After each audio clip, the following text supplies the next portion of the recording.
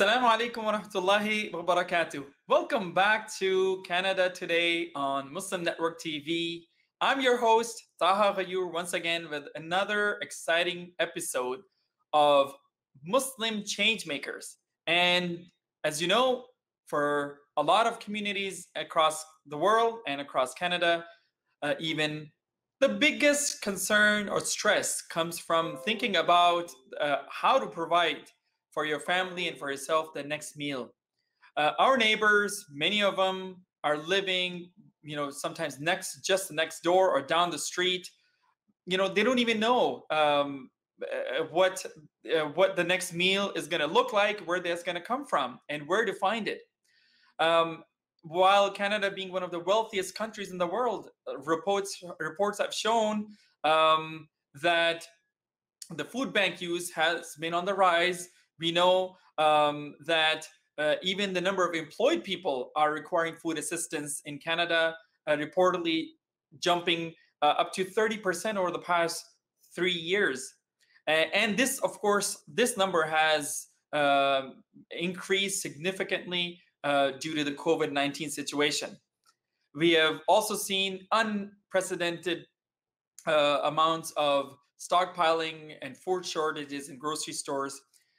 As a result, some of the most vulnerable people in our society are dealing with major challenges, from lack of poor nutrients to hunger and homelessness even.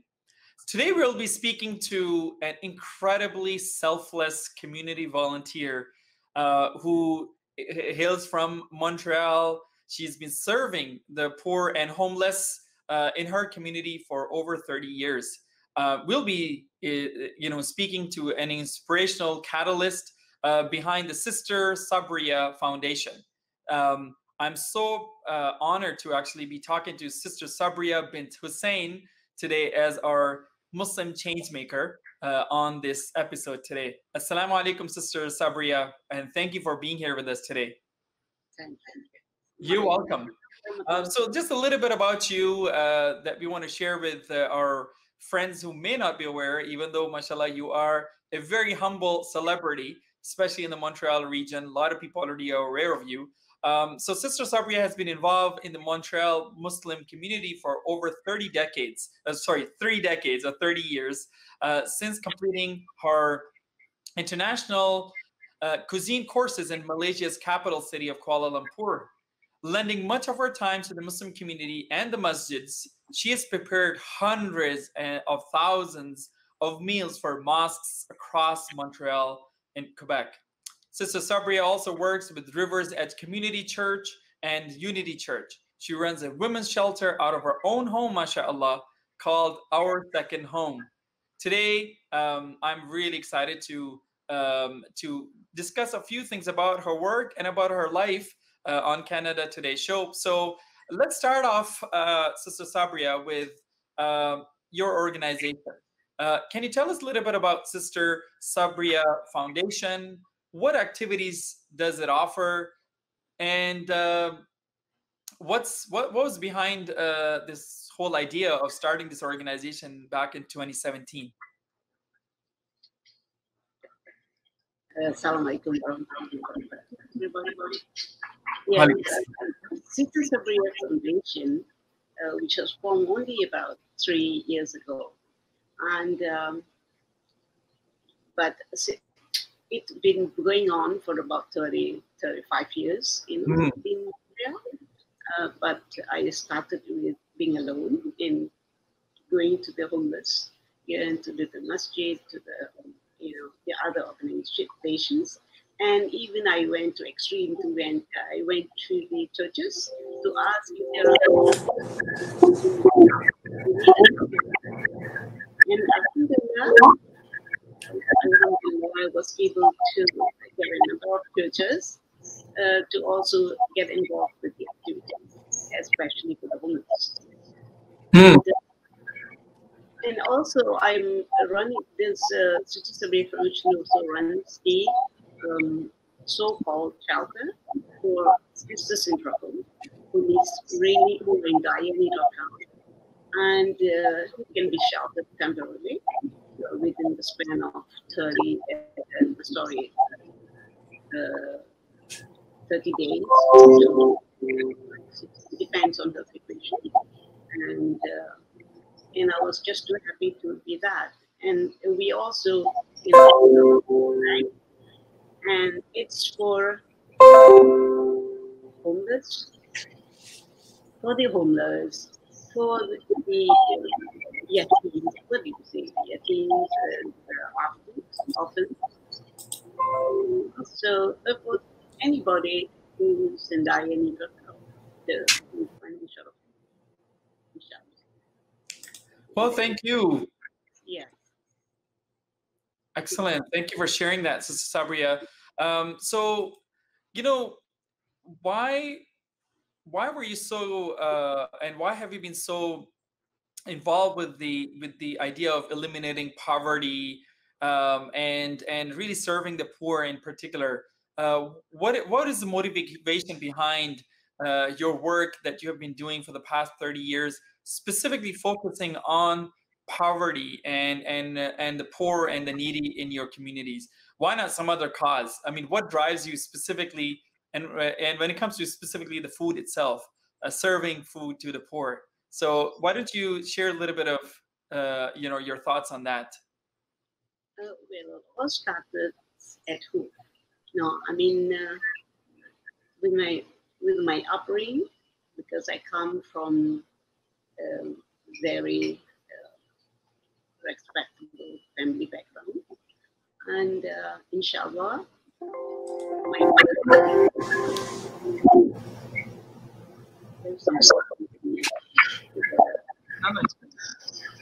have some problem. So I can't concentrate much because of the noise. But what I'm trying to say is how we run, how I started doing it was because of my parents.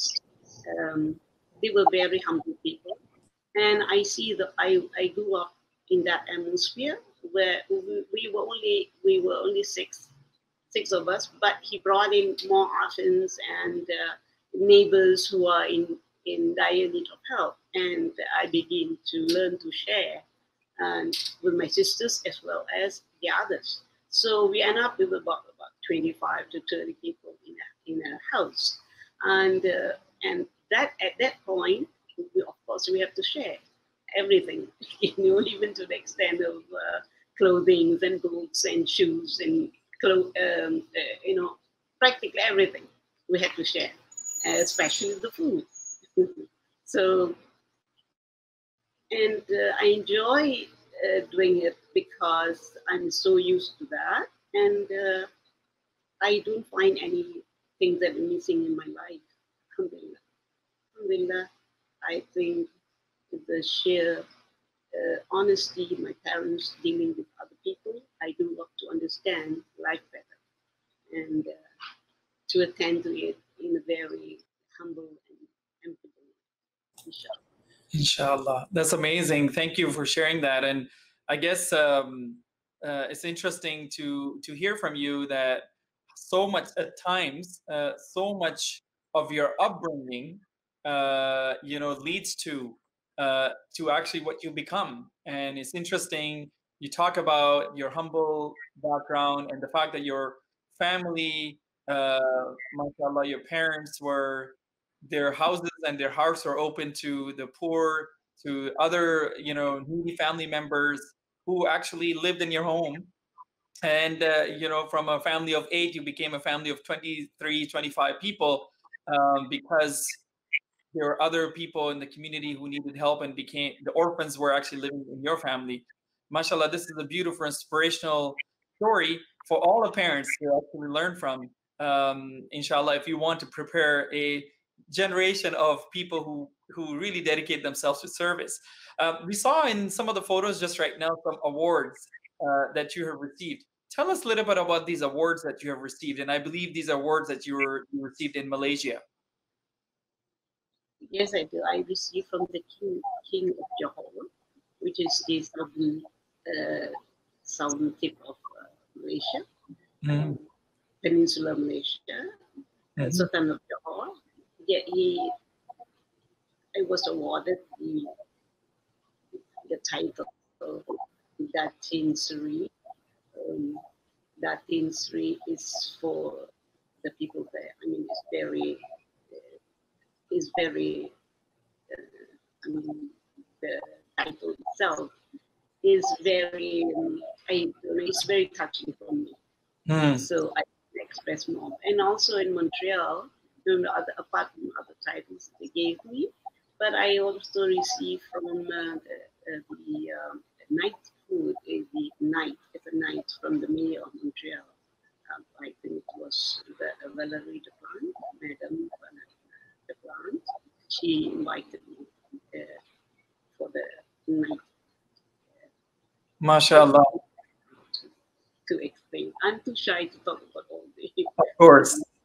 I mean, you deserve a lot more, mashallah, a lot more recognition. And yeah, that kind of recognition really uh, touched me, and I'm too afraid to be, the Muslim attitude, the Ria or something. So I try to avoid all this, you know, topics, to talk too much about it. that's important. But I think you're right, and that humility is important, and that sincerity is important. And I'm glad, you're concerned about that. You're right. Too much personal attention should bother us. Too much attention, media attention. But you know what? That recognition is important because it validates your work, and more importantly, it inspires others. And people need to see your story and hear your story. And it's great for the last few years now, 3 or 4 years. We've been seeing some coverage, especially in the Montreal media, Quebec media, talking about your story. So, tell us, what is a day like for you? When you start your day, the day when you're going to be serving and cooking for all these people. What time do you start in the morning? And walk us through your typical day, when it ends, because I believe it's a very long day for you, from what I hear. And mashallah, it's inspiring to see all that energy that you have to carry on and keep doing this on a daily basis, on a weekly basis. So tell us, when do you start in the morning? Walk us through your day, and how does it end typically when you are serving, let's say, a mass number of people in the masjid, or in your neighborhood, or a church near you, or a homeless shelter, and so on? Well, in a normal day, as of today, it's of course the program changes because of COVID, and but we're talking about um, past, months and years maybe, and I would, of course, after Fajr, I don't sleep, but I always think ahead of time, like even the night before, so that I can live in peace, thinking that I know what to do with the next day. What is my staff? How do I arrange my things? People will be coming to visit me with problems, and try to solve the problems. Sometimes going to the hospital to visit the sick, and I used to bring friends. We about like say 3 or 4 of us. We'll try to console those who are sick in the hospital, and even sometimes we read Quran and Yasin and whatever we can before before their death. I mean, if we know that the terminally ill patients in the hospital. But with now with COVID, of course, we cannot do that, and not easily. It's not easy to visit the hospital. So, but we just read Dua at home, and for now, And so, if I had to cook that day, for example, if I have to cook, for the church, I would have to know what kind of recipe that that I should know. For example, potatoes or minced meat with something else. It's so much for the Arabic recipes that you use a minced meat, for example. But as for the homeless, they, of course, they like pizza, they like lasagna or spaghetti. So it's a little different. The recipe itself demands a little more thinking, who you're serving on that day. So if I have to go to church, but they are very, very open also to our recipe. Like, even if we put curry and veggie, for example, but it's not too hot. As long as it's not too hot, they are willingly accepting that. Sometimes it's curry puff or but all combined in one. We have to have salad, something Western, and something sometimes it's Malaysian. For example, Malaysian noodles. They like so much about fat and how the amount of food, how much we can serve for one person, and with times for that day maybe 200 people, 300 people, it depends. But the sometimes it comes up to 1,000 people in the mosque for Ramadan, and Wow. thereby I needed a lot of help. Hence, volunteers. The volunteers come up to me and say, "Alhamdulillah, there's always the time when Allah is there watching what we're doing." So of course, brings the energy from the young people, Mashallah. and so that they get inspiration, they get to know what I'm doing. And for example, I have to feed 1,000 people. I a certain only I have certain hours to do that. So I have groups of this doing, cutting up the onions, the group of making the rice, a group of with vegetables and salad. So they are different, but it's been quite some time.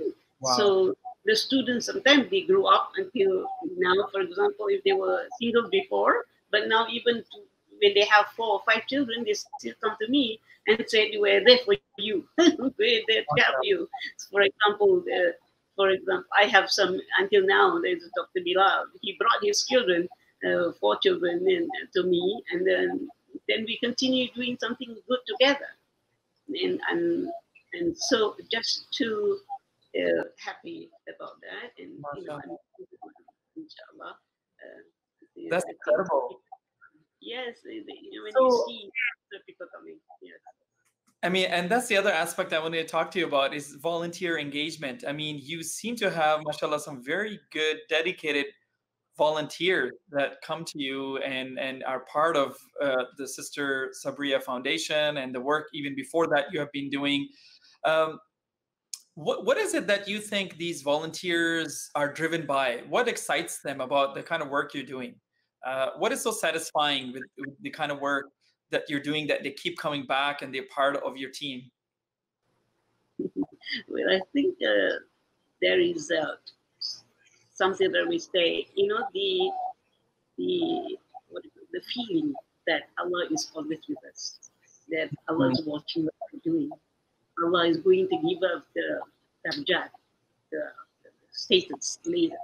mm, And as you work, we talk about Islam sometimes, and I joke around with very sincere jokes about they been helping me to show sincerity with their heart and what you expect in Jannah, So, and even that really inspired me to be closer to them. If they're in trouble, if they are having some personal problems with their parents or what, instead of them running away, instead of them going somewhere else, they have a shelter that I run, that we run. I should say. It's very, very encouraging to see these youngsters doing more work, and it's not like you don't have this attitude self-centered. mm, You you're sort of work together as a team, and that itself give the inspiration when you work together. You're not alone. You're always having friends together and enjoying talking, and I let them, if they are teenagers or in their 20s, or if they are studying what they can still mingle and explain to one another during that time when they're doing work, cutting up vegetables, mm. for example.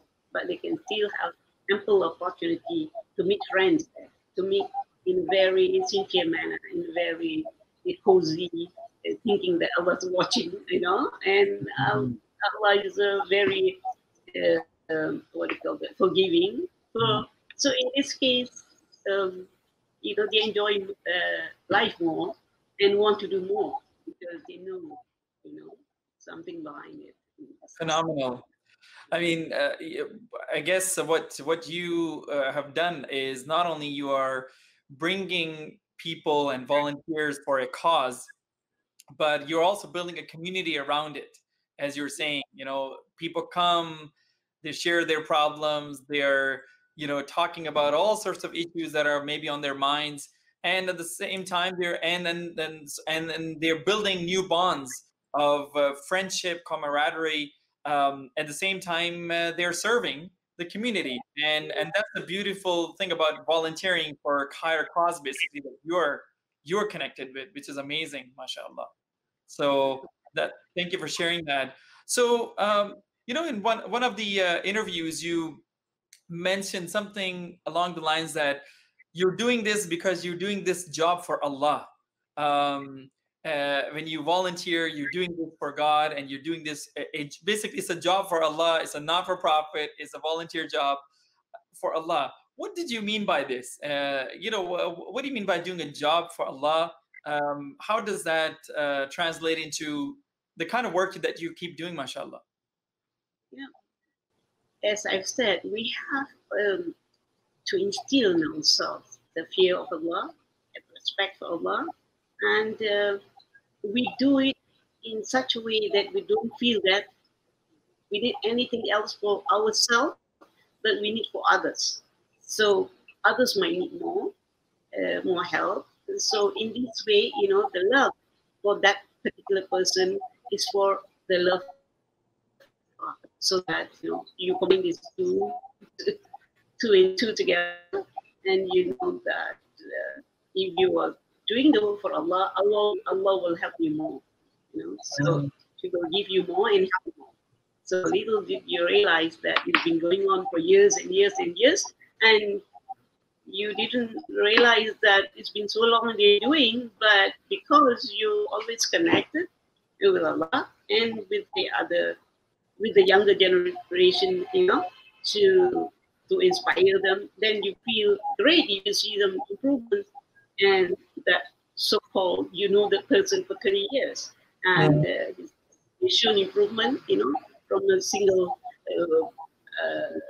somebody, for example, within the age of 18, 19, 20, and then he got married, and then little they realized you didn't realize that you were getting older, but you have the children growing, in front of you, and if you feel so good about it, Mashallah. that you're able to so something like that. Alhamdulillah. That's great. You have also, in addition to your local work in Montreal, you're also concerned about refugees in Malaysia, and you've built, I believe, a shelter, or you're in the process of building one. Can you share a little bit about what work you're doing there, and what kind of refugees you're talking about? Who is this shelter for? And what inspired you to do something like this? It's the refugee I'm talking about is those who came from Rohingya, and also the teams around in Malaysia, in whoever they feel that they are in dire need of help. So I have to carry on helping them and making them, for example, an orphanage, with the help of those Malaysian, of course, those kind Malaysian generosity. It comes from their part too. So I enjoy seeing the happy faces, the children's happy faces. So I enjoy being their grandmother, for example. So yes, we intend to build a house for them, or a building with the two, three or four stories high, to have educators, to have Can I have water? And I enjoy seeing, the things they're doing together, and also the food, the that brought them happiness in the faces. Mm, With all those other women or men helping me to distribute the food, mm, or to the teams, or to anybody who's hungry, like here, like in Montreal too. mm, So I hope also there I can give a little inspiration to them, to the, younger generation, especially, to mhm. learn from the old elderly how we communicate and communicate and help the younger those who are needy, Mm, to go into schools and have education, proper education, and be good people that change the great. good people around them that can change their lives. Inshallah. Inshallah, that's amazing work of empowerment. How many orphans, or how many kids or children are going to be part, or are part of this shelter, or this? They, you're talking about in Malaysia? Yes, It, Malaysian. it's I think we intend to open two, and that will be like almost 200 students, MashaAllah. especially from Rohingya, and also the needy families. In Malaysia, we have still some yatims around that should be mingling with the Rohingyas also, so that they learn to respect and love each other, Ameen. inshallah, and they Ameen. grow up Inshallah. different people, educated and young, aggressive,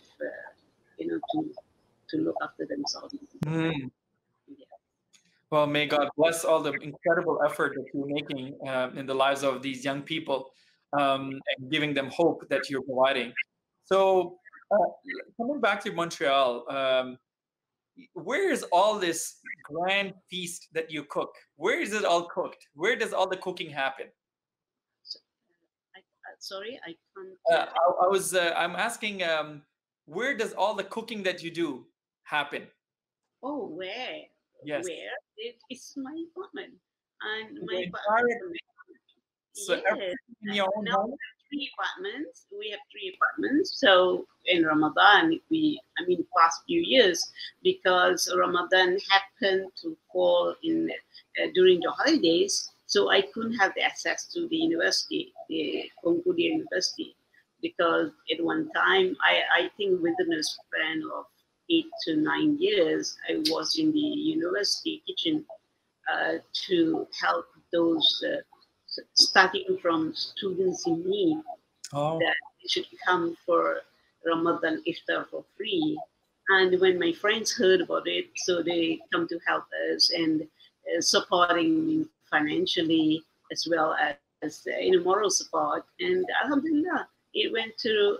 We went through thick and thin to help the meal on the table so that the students would be hungry. Then, Allah.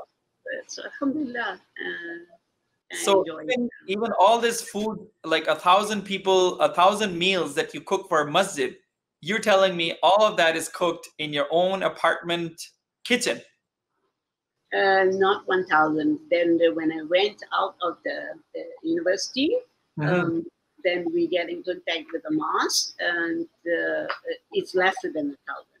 But Okay, when I was in university, they're big equipments. mashallah.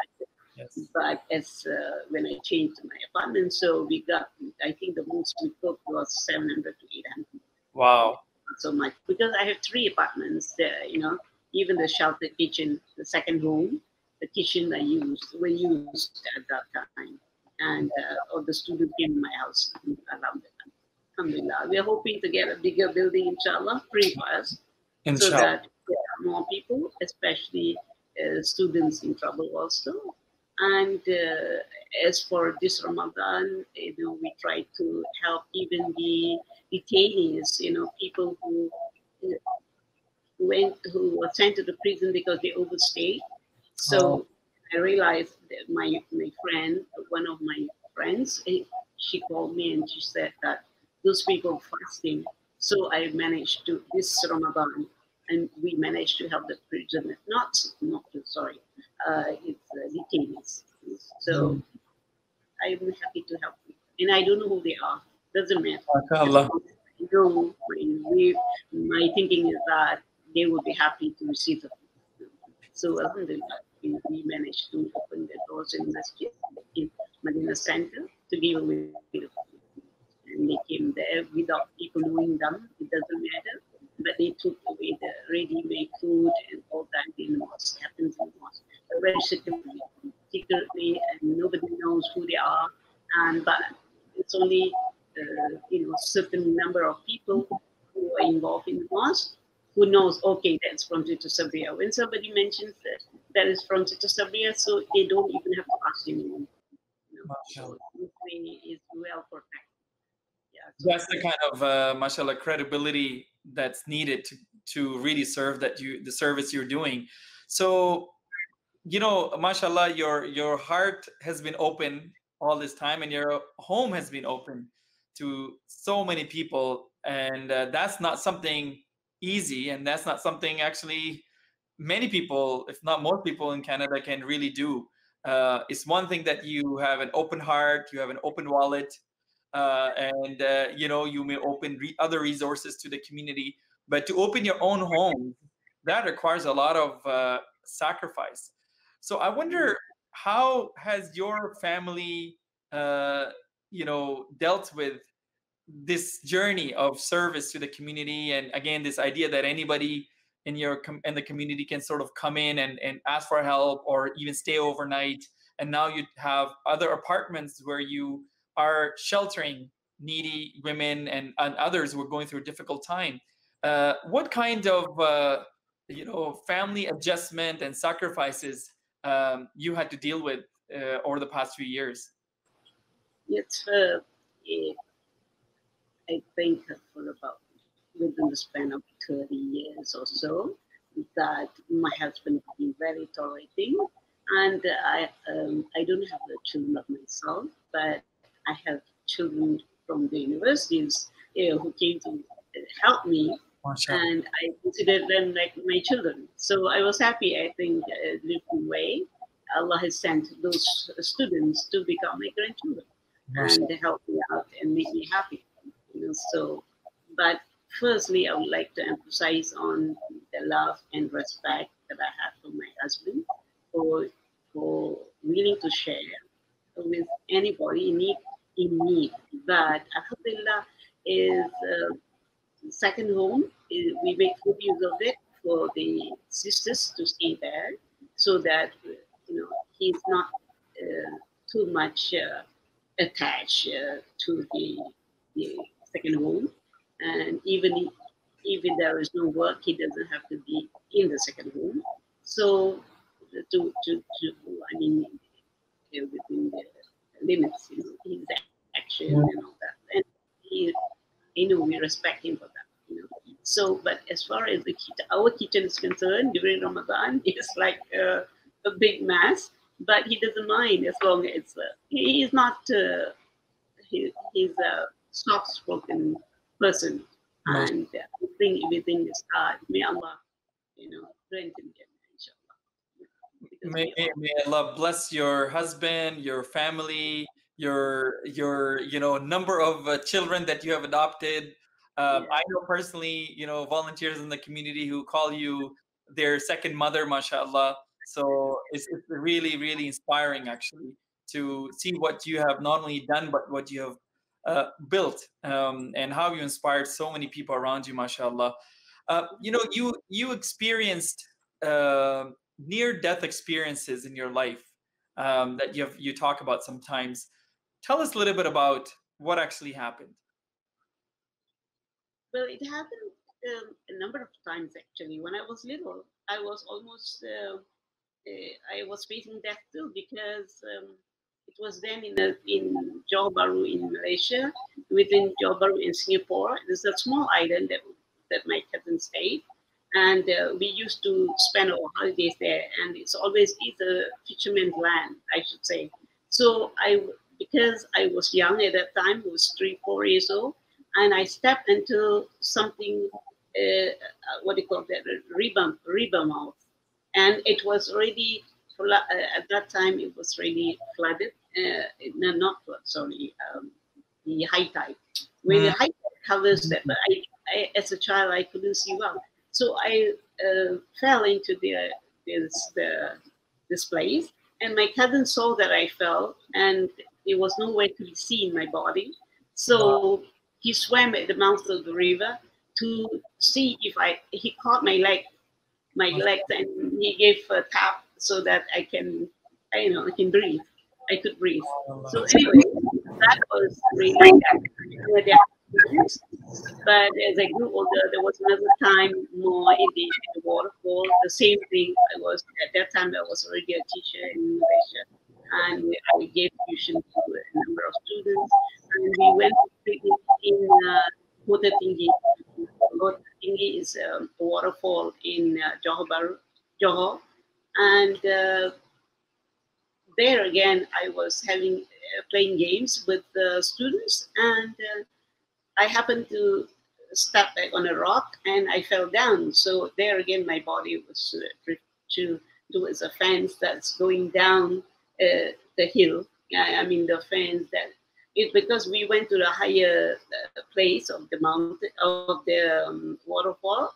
So my body was stuck there when the lifeguard, helped to find my body. I was almost dead too at that instant. And the third time, another death.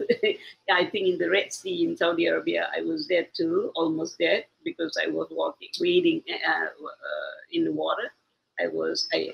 Red Sea. I used to uh, not a swim, but walk. And then I would literally say that I didn't realize I was so far that the ship didn't pass by. If had a ship passed by, also I could, because I could have me swim. And then the other one is in Montreal, not Montreal, it is somewhere in Ottawa, I think, for the summer camp, the youth summer camp. I was caught up in the freezer. In the freezer, I was supposed to cook for the food the next day. So when I was in the around 3 o'clock in the morning, I realized that I didn't bring the chicken out for the next day for the youth program. So I said I just tie a little maid, but I went to the kitchen, a big kitchen, and the freezer, walk-in freezer. Uh, I took from the freezer to the fridge, from the freezer to the fridge to thaw later on to thaw the chicken, and it was about what for 200 people or something. And when I went there in the freezer again, I found that the light went off. Then when I checked, the door is closed, but the freezer door was closed. I could hardly open the door. I don't know what happened. I was stuck inside. Uh, Little did I realize my life is really threatening. So I went down to do the sujood, and I told Allah, "Oh Allah, I'm doing this job for you. Please save me. I have nobody else but you. So please save me. I haven't got time to talk to my husband to ask for forgiveness and my family. So please help me out." About 15 times I opened the door. I couldn't open it. I tried to find something in the dark so that I could open it. I couldn't open it. I said, "Oh Allah, you do accept what I do in my life. Please save me, because I'm going to die in 1, 2 minutes, 3 minutes. I will be dead. So please, Allah, if you want me to do more work, and for your sake and help the people, save me out from here." So I tried to open the door, and the door was very open. So I went out the freezer, shivering because of the cold. I was almost dead. So I told myself and to Allah, of course, that I will always help the people in order to do it. So that was the scariest part of my life, because I was always I couldn't do it. just for that purpose, for Allah to save me. And He did. And I'm thankful today that I can do more. That was about 15, 16 years ago. And it was really, really scary, and but also very inspiring, because Allah wants me to live. So that's why He gave it to give me more job. So inshallah. And then also last year I was taken ill in Malaysia. So I was stuck there for about 8 months. And I was telling myself, I had a very good dream that I asked, where is Allah? In the dream. And twice in the dream. In that I was searching for Allah in the dream. But I said again to Allah, that please help me so that I can help myself to go to you safely. And He did again, inshallah. So I hope nothing more will happen to me, but please pray for me, inshallah. It will be good for me. The purpose of course. SubhanAllah. I'm actually speechless. I did not know most of what you just talked about. And my mind is right now thinking in so many directions about what you just talked about, and so much to learn from. You're talking about good 3 serious death experiences that you just talked about, and there are others apparently as well from what I've heard. Really it shows that Allah subhanahu wa ta'ala, God chose you for something big and something bigger. And it's amazing that you turn to Allah in your very difficult time, the most difficult time in your life, asking Allah to give you more opportunity to actually serve Him, and can you continue to serve even 15 years ago, as you were describing. This is I'm really speechless at this point. I had a few other questions to ask, but now I'm even wondering what to ask you about further. So every day you wake up, what drives you? What motivates you every single day that you wake up? every single day, that means I told myself Allah wants me to live more and do more for Him. So I start searching for jobs for Him. Even in this COVID, during this pandemic, so even the last, I think it was last 2 months for the Ramadan, that we rented a place down beneath my apartment, so that I can serve the community more with the Ramadan baskets, and helping the detainees, and helping even non-Muslims facing COVID, facing all the stress, and to come forward to me, and we will do together to help the people in need, inshallah. And I'm still very touched about what happened to me, and I hope I can really work more, inshallah. So, as I've said, I have to ask for forgiveness for even to the younger generation, if I've been a little nasty, because of my age, they have to treat me like a grandma, but I'm willing to listen to them too. So there's nothing. Alhamdulillah. Listening to the younger people, inshallah. What was there ever a time that you felt like giving up? Giving up serving others? Alhamdulillah, there was never a time that I said, "Oh, I'm finishing it." I after this, I did mention one time, I think when I was sick, and I told my friend, "I think this is my last. I wouldn't want to do it anymore because I'm so tired." And my friend said, "You being tired?" I said, "Yes, if Allah wills, maybe I rest a little. But it's just within the span of 2-3 weeks, I'm already up again." I said, "No, that cannot be. What if I die not doing anything?" Then I'm a useless person. I better do something for other people. It keeps bothering me. Do something, to help people. do something to make people happy. So with that, I can be all the answers to help me to help themselves too, and to help me for Allah, for the sake of Allah, and be happy. So Yeah, that almost, of course, you always have to be happy. Otherwise, you cannot do the work of and course. any work. Yeah, because you will be feeling something emotionally attached with the work. The passion is there. They Hmm. do the passion. My parents gave me the passion until today to strive on, go on to Inshallah. inshallah. If Allah wills, He will keep me in peace, inshallah. Inshallah. May Allah bless your parents and family, inshallah. So, as we conclude, I have a couple more questions to wrap up. One is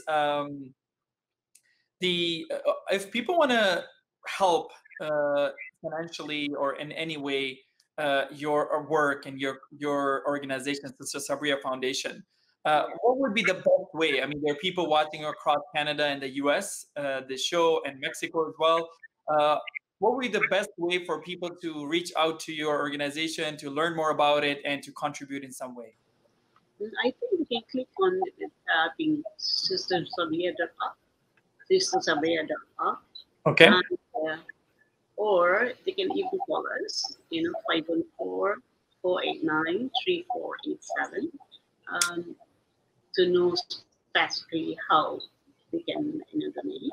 And with the time or with the money, it doesn't matter, because with that we can help many people, inshallah. And I'm just too happy to help them out and to answer their questions, inshallah. Beautiful. And you can see actually the website address as well as the web page on the screen. So if anybody wants to be more inspired and learn more about what Sister Sabria has been doing and her dedicated volunteers, please do check it out. Sister Sabria, um, what advice would you give to the young generation of uh, Canadians, young generation of Canadian Muslims who want to serve the community, who want to give back the way you are doing? What advice would you give? What would it take for them to get to a point where you are today and serve in whatever capacity they can, of course? Not everybody can replicate what you're doing, but in their own capacities, whatever they can do, what would it take? What advice would you give them based on your own experience? Well, based on my own experiences, I think a number of things to consider, for them to consider. So one thing for sure is not to feel this way. Just go on thinking that Allah will be with them, or will be with the person who is depressed for something. Make another person happy so that you will be happy and Allah will be happy. So everybody will be happy. So in this way, you're distressed, or you're upset about something. Don't focus on the material things alone. Focus on spiritual. Like, be what do you call that? You have to be focusing on your work, and as well as seeking for the love of God. So that in this way, two and two goes together, and you'll be happy in life and hereafter, inshallah. And be honest with yourself, work hard, be honest with yourself, and for everything that you do. And also, for me, because this is what should I say, our community, with that diverse community. So we have to focus on that. Whatever we want to do, we have to focus on that. For example, yeah, you can go ahead and help the other organizations that help other people, or other people who is really stressed about something. Just console them, not to focus on the stress, that you face.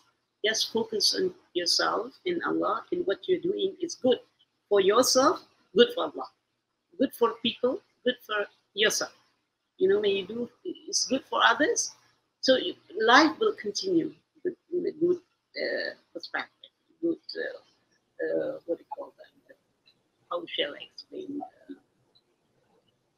momentum. It's a good way of thinking. Also, once in a while, you have to think of death because it's important. So focus on that too. That once you are doing that, so do good while you are alive. Do something good while you are alive, so that you have something to answer for. Excellent. That's beautiful advice. Thank you. Beautiful advice. So in conclusion, Sister Sabria, is there any other life lesson based on your rich life, 73 years now, mashallah, that you have lived? Is there any other life lesson you want to share with us as we conclude this program? What do you mean? I don't understand fully. Is there anything, any inspiration that you have not already shared, perhaps, or to maybe summarize anything from your life experiences, from your childhood up until now, that you want to share with us that could be of inspiration as we conclude this program? Yes, I think the sharing is caring, firstly. Sharing is caring. Caring is sharing. And the little that you have, if you share, you will have barakah. And then you will feel satisfied. So life goes on. And as I've said, Allah is there watching what you do. So you always be yourself, be steadfast, and inshallah, nothing will go wrong if you think of Allah. Inshallah, you are there to serve and to serve the community. It's important to think of others, not yourself alone. There's always others there inside you. So, inshallah, everybody will be happy because if you do good, good will come to you. Good things will come to you. And it just comes naturally from Allah, of course. So. Incredible. And if I talk about inspiration, there again, as much as you can do, as much as you can focus on something and do something good, do it well and good. So don't do things what happens with me that you will expect. But do something that you like and you focus on that, something good cause, and you'll be happy, inshallah. Inshallah. Well, with that, Sister Sabria, we're gonna have to end, unfortunately, our session today. I wish we could go on. There's so much I could, learn from your life and your inspiration and humanitarian work that you have done. Unfortunately, we're gonna have to end here. We want to really thank you from the bottom of our hearts for being here with us today, and really opening your hearts again. With the wider community, wider audience, and hopefully inspire them to do whatever bit they can, inshallah, and give and share, as you talked about, with the rest of humanity, the rest of their communities, inshallah. So thank you, Sister Sabria, for being here with us. Jazakumullah khairan. Thank you. Thank you very much. Thank you, everybody, for watching, and hope, inshallah, I will see you again. Inshallah. Well, folks, with that, we're going to have to end here. There is so much that you and I can do with whatever little means that God has given us. And we can learn from the example of our Muslim change maker, Sister Sabria Hussein, who came from a humble background, came from an upbringing of caring and sharing with others, and has experience at least 3, if not more, near-death experiences, and God, Allah subhanahu wa ta'ala, gave her new life every time for a higher purpose, and there's so much we can learn from her life and from her story. I hope we can all build on what we have just learned today. I hope we can all do something productive and positive, like our sister Sabria has been doing in the community of Montreal and beyond, inshallah. So once again, my friends, brothers and sisters, want to thank you for being such good audience today and for watching and for also participating online with your comments and questions. And also, I want to thank Dawanet for being our community partner of Canada Today show, as well as our wonderful production team that brings this show to every day, every week, in fact, a few times a week. So once again, this is Taha Ghayur on Canada Today. You're watching Muslim Network TV. Thank you. Assalamu alaikum wa rahmatullahi wa barakatuh.